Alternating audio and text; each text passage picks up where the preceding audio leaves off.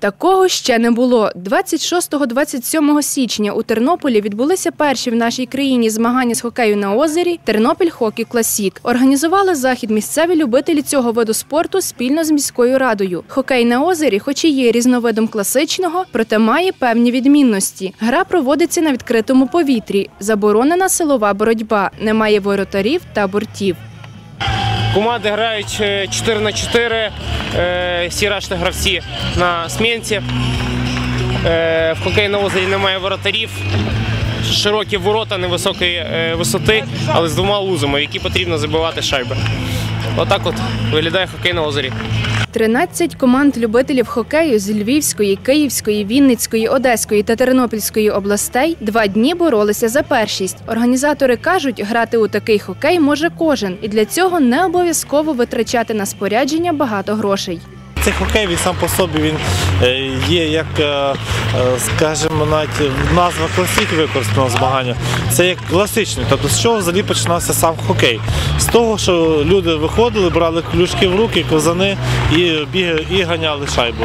Максим Беценко з Білорусі грає за тернопільську команду «Перші». Через серйозну травму йому довелося залишити професійний хокей. І тепер хлопець докладає всіх зусиль для популяризації цього виду спорту. Максим вважає себе місцевим, бо з Тернопільщиною його пов'язують родинні зв'язки. Тому в планах хлопця саме у нашому місті відкрити приватну школу, де навчатимуть хокею.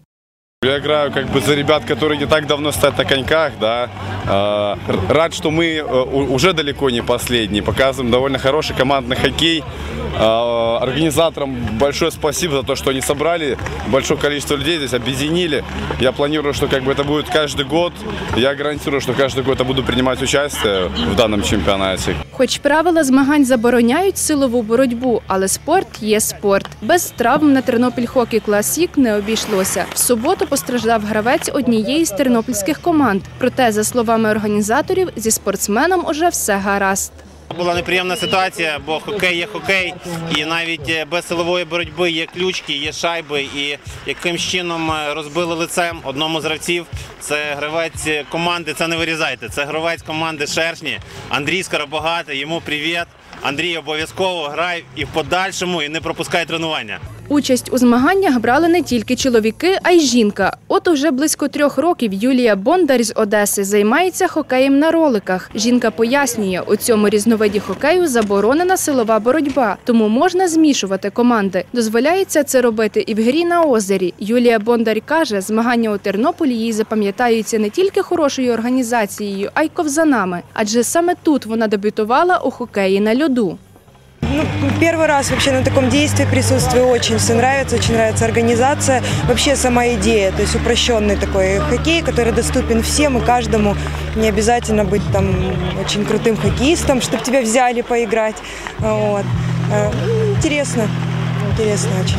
До проведення змагань організатори готувалися приблизно 1,5 місяці. Останні 2 тижні особливо напружено. Щоб усе пройшло на найвищому рівні, працювали і вдень, і вночі. У винагороду за старання отримали вдячні відгуки учасників. Організатори сподіваються, що наступного року в змаганнях візьме участь більше команд.